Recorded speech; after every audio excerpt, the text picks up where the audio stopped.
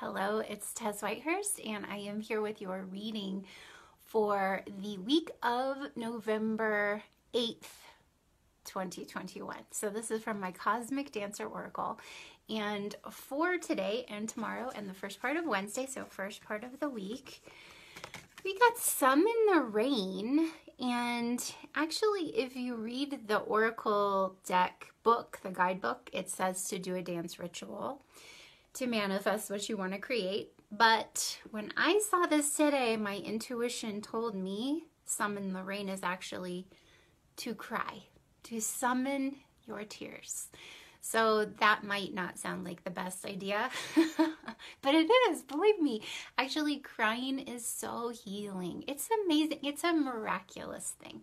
It feels like sometimes before we cry, it feels like if you cry, you'll just feel pain forever and that's it. Just like horrible pain, bad news, stay away from crying. But actually when you cry, you're moving, you're cleansing, you're getting kind of tension moving. I don't know if you've noticed after you have a good cry, you sleep better, you laugh deeper. So if you know, I think part of why I tuned into that was because I had such a healing cry on Saturday. It wasn't really a specific thing. It was like a feeling. It was a number of kind of things I thought of. It was kind of like the pain of just how intense emotion is in life. You probably might have that sometimes, I'm thinking, if you're, empathic, as many people are who follow me. And so I could feel like, I know this feeling. This is the feeling of needing to have a good cry. And then I started, and then I was like, okay, I'm just going to let it rip. And I cried so much and so deeply. And it felt so great. And I did sleep well. And I did laugh deeply. And I did feel amazing the next day. So I feel like I might have some more tears I can summon. But if you haven't summoned any tears lately, especially think about how you can do that. Monday, Tuesday, first part of Wednesday. And actually dancing can help with that. If you've never done this, then it might be hard to believe, but try it if you haven't. If you feel like trying it. If you put on some heartfelt music, like something that's like, oh yeah, when I hear that, my heart opens, or I feel it in my body, or it feels very tender to me. And it definitely does not need to be dance music, traditional dance music. For me, it's usually something more like a ballad or like a folk song or something. And if you put that on and you maybe light a candle when you're by yourself, and then just let your body move how it wants to move, or not move if it doesn't want to move. But the idea is you let the music into your cells, you let it in so that it can transform you. When it does that and you let yourself move, or not, but you let the music move through you, it moves your emotions. So if you have any tears to be shed, you may very well shed them when you do this sort of ritual. Hip movement also helps because we can store emotions in our hips, as yoga instructors know. Okay, so then for the second half of the week, so second half of Wednesday, Thursday, and Friday, we got Stretch and Expand, which is so perfect for Thursday, which is 11/11, because Thursday is the day of expansion, because it's the day of Jupiter.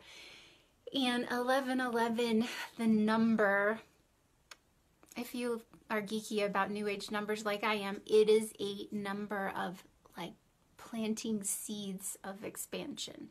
So on 11/11, but really the second half of the week in general, feel, what do you want to create? How do you want to, what do you want to feel when you manifest what you want to manifest?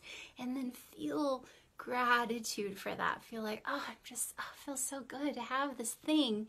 Like, bring it in, whatever it is. And it's okay if it's it could be sort of seemingly shallow, or it could be deep. It could be like a relationship, or it could be a car. It's really like when we're manifesting, if there's joy there, if there's like, oh, there's just something there, then that's gonna propel us toward it. Personal expansion. We will learn when we follow that. So find how you want to expand what you want to experience and get into the feeling of that over the second half of the week. And then on the weekend, for the weekend, we got Adorn the Temple. So this is about remembering that your body is a sacred space. This is the place where form meets spirit for you in this lifetime. It's where your soul lives. It's the sacred physical being that propels you from place to place, lets you experience this world, this whole thing, this whole lifetime. So thinking of adorning your body in a way that is sacred, it could be just taking care of your body, or it could be like decorating it in a way like decorating a temple. Moving out of the paradigm that we get from popular culture, that is that adorning our bodies with clothes or makeup is shallow, or that it's something for other people. It's some way to, fit some sort of a mold. Letting go of that paradigm and letting it be something that you do out of self-love and self-compassion and self-kindness, and also honoring the way divinity is showing up in this body, in this lifetime, the divinity that is you. So this is from, once again, my Cosmic Dancer Oracle. Thank you so much for watching. I hope you have a magical week.